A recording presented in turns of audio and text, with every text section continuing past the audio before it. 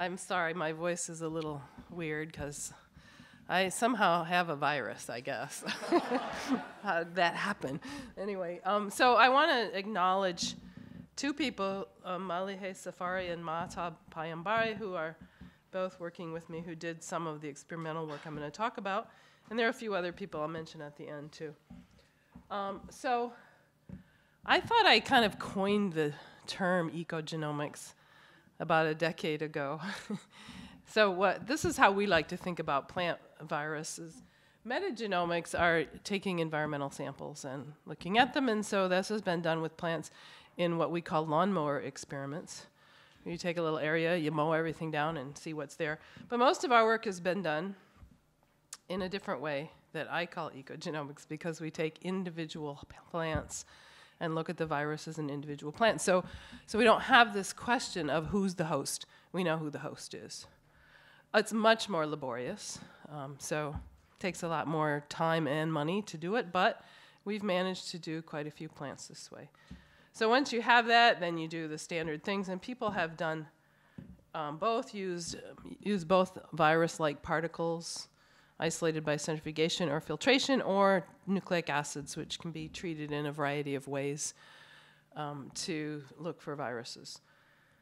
So in a plant, you can have many forms of virus and also virus nucleic acids. So you can have the capsids within the plant cells. You can have the genomes, if their RNA can be single-stranded or double-stranded. This is a little bit misleading, and I'll explain why in a minute. And then the DNA viruses in plants generally are found in the nucleus, but they generate, obviously, DNA. And then you also have these small interfering RNAs. This is part of the plant immune system, the adaptive immune system against viruses, and probably other things, too. So many plant viruses generate siRNAs, probably not all, but many. All right, so I want to just point out a big difference between single-stranded genomes and double-stranded genomes, and that is, this is a plus-strand RNA virus where you have the plus strand comes in the virion, it's translated and transcribed through this process, and in this process you make double-stranded intermediates. And the very similar thing happens with minus-strand viruses, although double-stranded intermediates are not very common. I mean, they're there, but they're not abundant. So, but when you have a double-stranded RNA genome, these behave pretty differently. The virus actually never uncoats inside the cell. They stay as double-stranded RNA. They extrude single-stranded RNA out of the virus particle, and that is used for translation to make proteins, and it's also used then as a pregenome for packaging. And the second strand, the minus strand, is only made inside the virus particle. So Eugene was talking this morning about dsRNA RDRPs coming out of the single-stranded RDRPs, and it made me think that perhaps these emerged to avoid siRNA. It's possible because they don't expose their double-stranded RNA to the cell. All right, so this is just a summary of a number of methods that have been used for plant viruses. Double-stranded RNA, we've done a lot of that. You get single-stranded and double-stranded RNA viruses. You miss the minus sense single-stranded RNA viruses, and of course you miss the DNA viruses. DNA, obviously, you miss the RNA viruses. You can use single-stranded RNA or total RNA. That's been done quite a bit. There are some issues with that. You have a lot of background, very high background. And you may also miss some double-stranded RNA viruses just because they tend to be low titer, especially some of the persistent viruses that I'm going to talk about more. siRNAs have been touted by many plant virology people as being the gold standard for finding RNA viruses, but in fact, they probably don't find most persistent viruses. So nobody's ever cared about persistent viruses except weird people like me. I like persistent viruses, and I'm also very interested in fungal viruses, but they're both extremely understudied groups. So people have ignored them. And then virus-associated nucleic acids, This is pretty good also, but it misses the unencapsulated viruses. And in plants, there are endornoviruses, for example, that do not encapsulate, probably others as well. And then in silico is just using databases.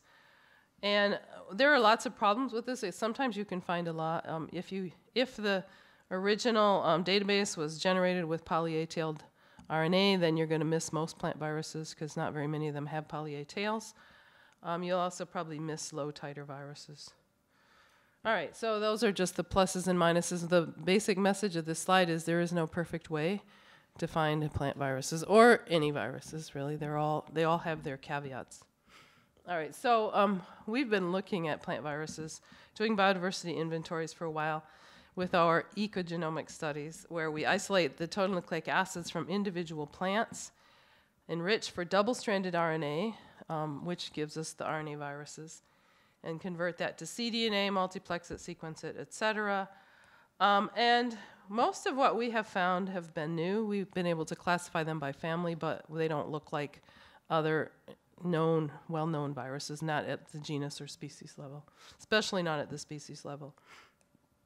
About 60% of reads we get this way have no hits. And so are they viruses? Well, they might be, but we don't really have a way to be sure without doing a lot more in-depth characterization. So far, we've analyzed about 9,000 plants this way. So I know that's not a lot when you think about the kind of metagenomic studies people have been doing, but we do know who every host is in these studies, so it gives us a little advantage. I also want to mention that not only do I have total nucleic acids from those 9,000 plants, but I have about probably 3,000 or 4,000 additional samples that haven't been analyzed at all, and I'm looking to give them away. So I'd be happy to talk to anybody who would like to do analysis. It's a really pretty interesting sample set because we know who every host is, we know their GPS location and when they were sampled, etc. So I'm not going to finish this project in my career, so I'm going to just retire and leave it. So I don't want to throw it away. I'd really like somebody to take it. So if you have any interest, let me know. All right, so the two studies we focused on, one was in the Tallgrass Prairie Preserve in Oklahoma, northeastern Oklahoma, and the Guanacaste Conservation Area in northwestern Costa Rica. So very different in terms of diversity of hosts. In the Tallgrass Prairie, there are about 700 species of plants, and we sampled most of them. In the Guanacaste Conservation Area, there are about 10,000 species of plants, and we sampled quite a few, but not nearly all of them. So they're very diverse in the Costa Rica, and also it is basically a biodiversity hotspot. That's about almost 3% of the world's plant species are found there, and it's an area the size of, I don't know, a county in this country. So it's pretty amazing, the amount of diversity. So just want to summarize everything we got, because I'm not going to go into all the details, but this is a pie chart just of the various virus families and what percentage of the total they represented in these studies. And I want to point out that the ones that I have outlined in black here are what we would call persistent plant viruses. Over 60% of what we find are persistent plant viruses, and you probably never heard of any of these because nobody does any work on them, and they're just, they've been really mostly ignored. What you hear about are the acute viruses that cause disease. That's what everybody has been interested in and what everybody has studied. But I don't seem to be very good at doing what everybody else does. So I've become very interested in these persistent plant viruses. The most common family in this group are the Partidiviridae. And so I'm going to talk a bit more about Partidiviridae and so the whole persistent viruses in general, because it really was these studies in metagenomics that led me to really get interested in them because they're so common. All right, so in fact, this is from 2012, and I apologize that I haven't updated it, but it hasn't changed very much. The ICTV, this is their distribution of plant virus species into different families, and they don't recognize very many persistent plant viruses at all. So the picture, this is the picture from basic plant virology that's been done for well over 100 years, and it's not a very accurate picture in terms of what we know. All right, so persistent plant viruses are really pretty different. Acute viruses, they initiate an infection, they replicate rapidly, they probably reach a high titer, and they often cause disease or death. Whereas, well, they're always resolved in some way by recovery, by death, or conversion to chronic infections. In crop plants, we don't see chronic infections much, but they probably are quite common in wild plants. Persistent viruses infect the host for very long periods of time, probably many, many generations. They are in several families. They used to be called cryptic, but we prefer some other term because we don't want them to stay hidden forever. So they've, as I mentioned, they are very understudied. They are usually asymptomatic, although you don't always know that, because if you have a plant that has a persistent virus, all the plants have it, and you're not going to have the one without it, so you can't really compare. It's quite hard to get virus-free plants, but we've been able to do it in a couple of systems. Most of them are double-stranded RNA viruses. They're not thought to be transmitted horizontally. That probably does happen rarely through fungi, in fact. They don't move between plant cells, so they only move by cell division. So therefore, they're found in every cell of the plant. We think they're not subjected to silencing, and part of the reason for this is that they are found in the meristems, and most plant viruses don't survive the meristem because silencing is very active there. But they are found there. There have been siRNAs found to endornoviruses, but not the other persistent viruses. And these are their families, and all of these families also have members in endophytic fungi. So they're also very common in crop plants. You had some for lunch today if you ate any of the salads. Or any other plants for that matter. So these are just some of the genome organizations of, and then I just put up an example of the fungal and plant and fungal representatives of these families. So the Endornoviridae are really large for RNA viruses. They're 15 kb. They're found as double-stranded replicative intermediates, but they're most likely really single-stranded RNA viruses based on their RDRP. The Todiviridae and the Partidiviridae here are very simple viruses. They have an RNA-dependent RNA polymerase and a coat protein, and that's it. Chrysoviridae have up to 4 RNAs, and they may have 3 or 4. And then the Amalgaviridae have an RDRP and a nucleoprotein, not really a true capsid protein, and don't seem to make true virus particles.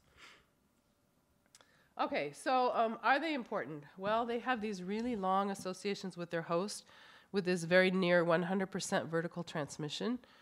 That's why you can't get rid of them. They've probably been transferred between plants and fungi, and phylogenetics of some of these, and I'll show you a little of that, indicates that pretty strongly that they have common ancestors in plants and fungi. They were apparently selected during domestication because they're really enriched in domestic crop plants, so we have a lot of them. So all of these things suggest that they might have a beneficial effect on the host, that they might be mutualists, especially parasites that have 100% vertical transmission are generally assumed to be mutualistic. So, well, this is a phylogenetic tree that was published a few years ago of the Partidiviridae. This is the RNA-dependent RNA polymerase, and they divided them into 4 groups, the alpha, beta, delta, and gamma, and then there's another one here, the crispoviruses. They also published a coat protein tree that looks kind of similar, but I'm sorry to say it's not right. However, I do want to point out here that the colors on the end of the tree are representative of the hosts. So if they're green, they're plant hosts. If they're brown, they're fungal hosts and various fungi, Ascomycetes and Basidiomycetes. So you can see that there are clades here that have a mixture of plant and fungal hosts, and then there are some that are all one type. Well, I wanted to take another look at these because they're really diverse, especially the coat proteins. So I pulled 73 sequences of that where we had both the complete RDRP and coat protein out of GenBank and translated the coat protein in RDRP. And you can't, the coat proteins are clearly polyphyletic. I mean, there's no similarity amongst some of them. So it's easier to look at this as a distance matrix than as trees. And so what you have here, these are actually 5 groups of RNA-dependent RNA polymerases. And that's based, they are fairly similar to the ones that have been described, but there is a 5th group here that is not part of the original tree story. And then if you add the coat protein, that's shown here. So this is a little bit complicated. I need to explain it. I grouped the coat proteins also 1, 2, 3, 4, and 5. And then the ones with O's are orphans. So they don't have any, they don't look like any other coat protein of a partidivirus. And the OPs are orphan pairs. So that means there were 2. But I just made a rule that they had to have at least 3 to get to be a group. So if they only had 2, they're just pairs. So what you can see here is that all of the ones in group 5 of the RDRPs are orphans. And then I just basically placed these groups near I numbered them the same as the RDRPs. But that's just arbitrary. But what's quite interesting is when you add the hosts in. So here you can see the different hosts. And in this, now you can see that in almost all cases, the only exception is here with the group 1 coat proteins. They're mostly from plants, but there are a couple from an Ascomycete. But the rest of the coat proteins, the structure is completely based on the host. So for instance, group 2 are all plants. Group 3 are all plants. Group 4 are all Ascomycetes. And then group 5 are also all Ascomycetes. So it seems like the way that these viruses evolved is by having an RDRP that acquired a coat protein from various different sources, probably from a host gene that then converged to be a coat protein. So we also think that there's been transmission based on the phylogenies, that there's been transmission between plants and fungi, and that's probably not a real common event, but it's certainly possible. So this drawing shows when you have a fungal endophyte colonizing a plant, they can grow all through the plant, and the fungal hyphae grow right through the plant cells, and lots of things get exchanged at this interface. So more work has been done with plant pathogens to show that, but certainly virus particles could move there back and forth. And if this was a fungal virus that was going to become a plant persistent virus, it would have to occur here in the reproductive tissue so that it would get into the germline.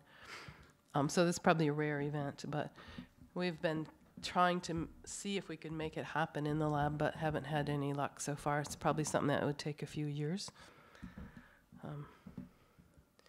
All right, so in the tallgrass prairie study, we had 220 plants that had partidiviruses, and very few of them were co-infected with acute aphid-transmitted viruses. So most plant viruses are transmitted by insects, some by fungi, and a few by like grazing animals, lawnmowers, but by far insects are the most common vectors. So we were just wondering whether partidiviruses might protect the plants from acute virus infection because these numbers were pretty low. And whether that might not be due to insect effects. So there's been quite a bit of literature in the last couple of years in virus ecology showing that viruses have a dramatic impact on the plant interaction with insects. So for example, this is a cucumber mosaic virus infected plant. The virus induces the plant to make volatiles that attract the aphid vector to the plant. Once the aphid arrives, then the plant actually switches to making anti-feeding compounds that disperse the aphid and help transmit the virus. And there are similar but different systems depending on how viruses are transmitted.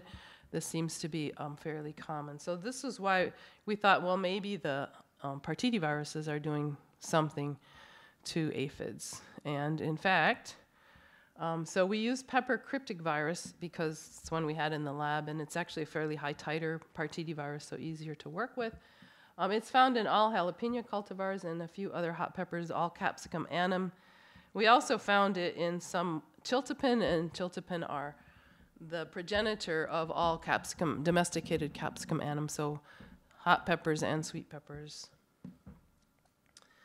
There's really high level of sequence conservation. So in the chiltepin pepper cryptic virus, there's only 3% divergent to the modern pepper cryptic virus, and they probably diverged about 10,000 years ago when the peppers were domesticated. So these guys don't change very much. So this was the experiment we did. We put a plant with virus and a plant without virus into these cages, and then aphids are released on the top. And the aphids can't see the plants. They can only detect the volatiles. And so then you just see which plant they choose. It's a fairly simple and standard experiment. And what we found on the bottom here are just the controls. But what we found here is that in 3 different experiments, the aphids always chose the virus negative plants. So the virus is actually deterring the aphids. It's the opposite of what viruses do when they want to be transmitted by an aphid. So they definitely have a preference for virus-free plants. So this is could be quite a benefit to a plant to be able to deter aphids. And they also affect aphid fecundity. So here you can see that in the virus-infected plants, the fecundity of aphids is about half of what it is in virus-free plants. And this was done, we actually did this now with 3 different lines. So these different numbers refer to individual lines of virus-free and virus-containing jalapenos. So the pepper cryptic virus it's transmitted at about 99%. So if you plant 100 seeds, you might get one plant that's virus-free. And that's what we did. That's how we got those. So it's kind of laborious, but works. Okay, so PCV1, pepper cryptic virus 1, is a mutualist of peppers. It deters the aphids, the most common vector of acute plant viruses, and reduces the quality of the plants for aphids. All right, so I want to tell you a story about another persistent plant virus and another kind of ecogenomic study that we did on a different plant, actually a collection of many samples of one plant species. And this takes place in the Four Corners area of the United States, actually in Canyon de Chelly in Arizona, which was inhabited for several hundred years by people that are now called the ancient Pueblans. They used to be called Anasazi. And this is Antelope House, one of the more well-preserved structures. And this is a desert climate, and there are lots and lots of plant remains there because these people were farmers, and they grew corn and beans. And so corn cobs in particular were well preserved and are pretty easy to come by.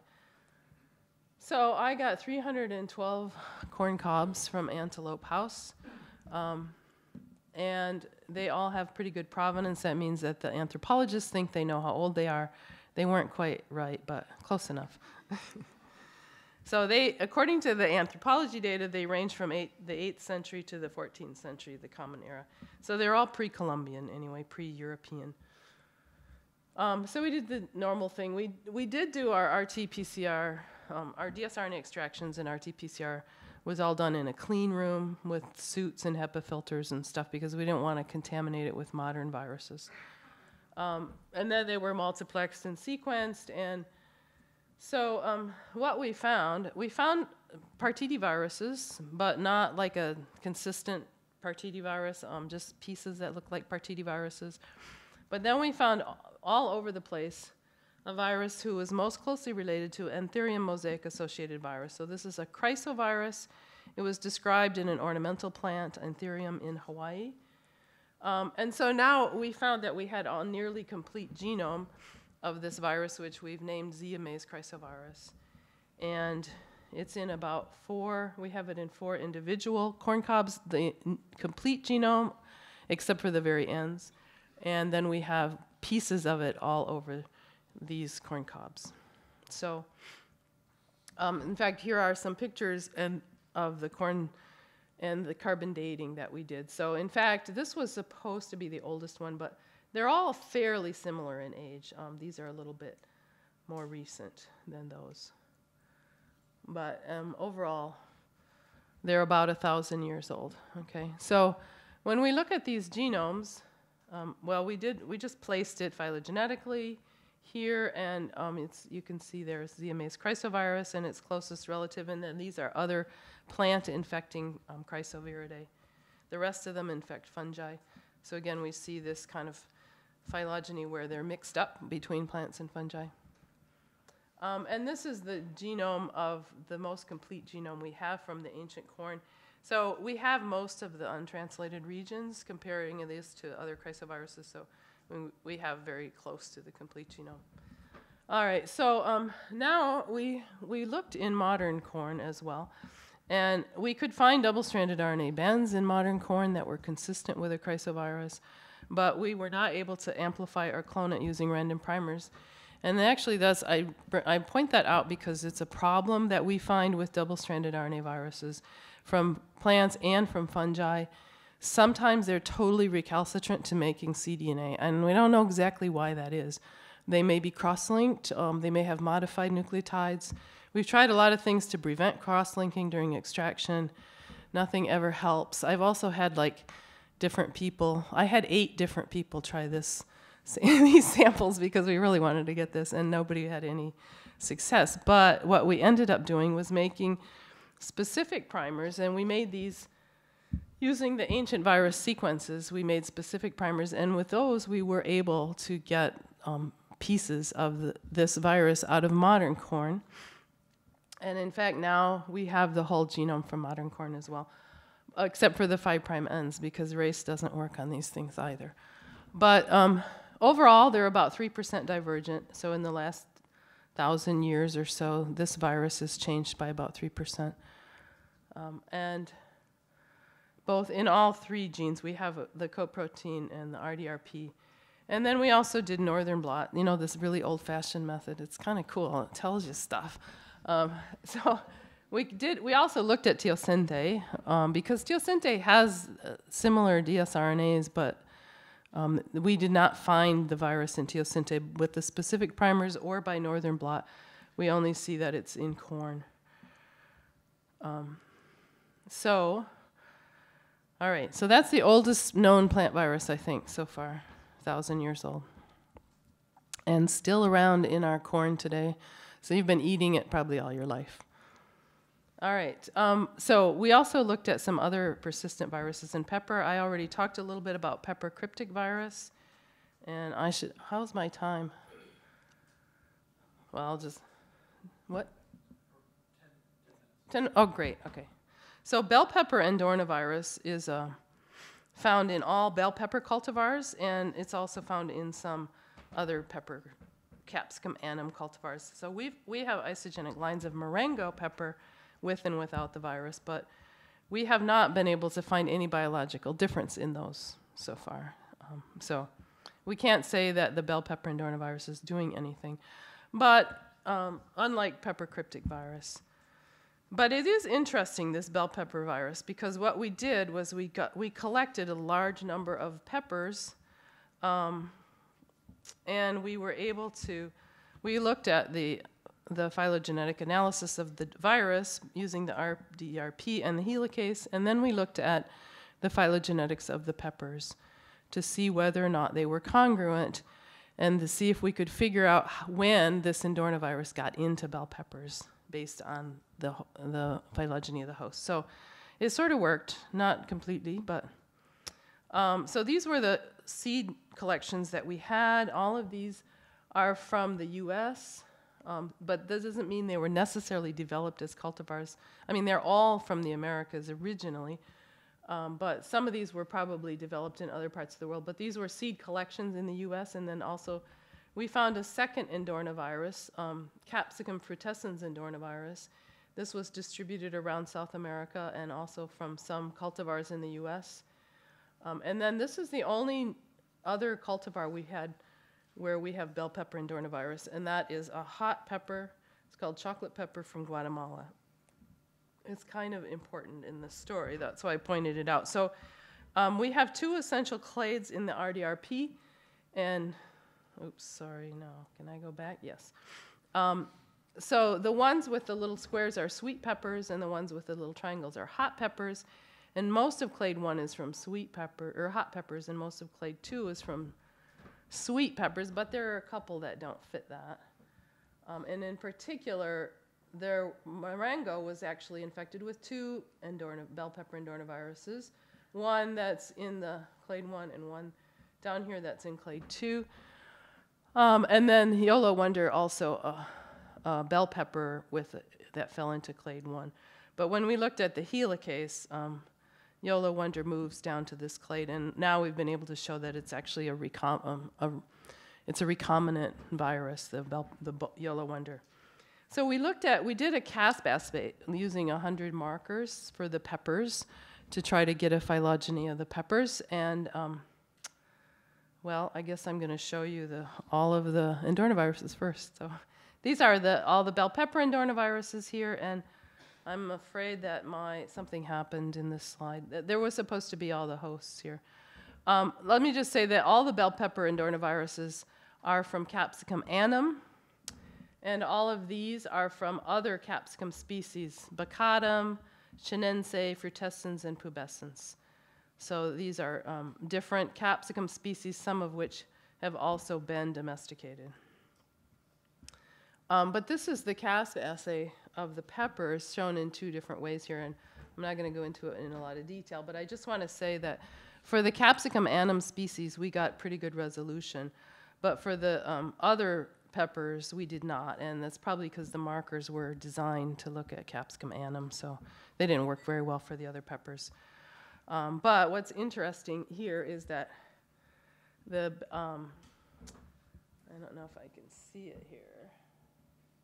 The chocolate pepper, which is here, the virus here nests between the other bell pepper endornoviruses and then a chiltepin. There are 2 chiltepins here. So chiltepin, again, remember, is the progenitor of all domestic Capsicum annum species cultivars. And so we think that that's probably where the integration, it moved from the chiltepin into the Capsicum annum. That seems to be the root, both of the plant tree and the pepper tree, or the virus tree.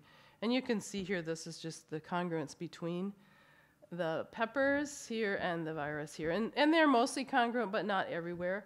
So one of the things that we see when we look at the CASP assay with the plants is that there are admixtures, so they have been crossed and hybridized, and that's why you see these incongruent things, is because those are peppers that were hybridized, and so the virus moved across to another cultivar. All right, so I think that is going to wrap it up here. So I just want to, I always have to say this because I only showed you one story. I have lots more of beneficial viruses, but anyway, I hope you know that they're not all pathogens.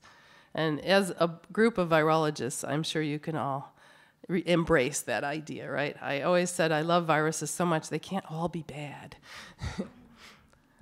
So persistent viruses are the most common viruses found in wild plants, and they are also very common in crop plants and probably selected during domestication. Some appear to be mutualistic. So I want to acknowledge my own mutualistic network here. Besides the people I talked about earlier, Nick Stoller and Sylvia Warner were involved in the ancient corn virus, the Oklahoma plant virus biodiversity team, and my lab in Costa Rica run by Felipe Chavarria were very much involved in all the virus biodiversity work and various funding agencies, etc. So I'm also going to do a shameless plug here for my book called The Virus. If you are a virologist, you need to have a book on your coffee table that you can show your friends and family to say, see how cool viruses are? So this is a popular press science book. It's very easy to read and has lots and lots of pictures. And it's available at Barnes & Noble or Amazon. So get your copy. If you have one here, I'll sign it. All right, and I just also wanted to mention one other thing. So this is a picture from Costa Rica, one of our field study sites, and you can see that the plants look really lush and beautiful and healthy, and yet we know that they're full of microbes. They're full of viruses, fungi, bacteria, And if you go a little ways away to an agricultural area, plants are looking pretty sad. So you have some pineapple there on the top and oranges. And you know, those plants, people have tried very hard to keep all the microbes out. And it's not working too well. So I think we're all getting that message now that plants need their microbes too, just like we need our microbes. And this is true all over the world. This is in Africa, in Côte d'Ivoire, a national park where, again, you have a lot of beautiful diversity. And then on the edge of that park, there is a cassava field with very severe cassava mosaic virus disease. So we need our good viruses and all of our other good microbes too. So thank you very much.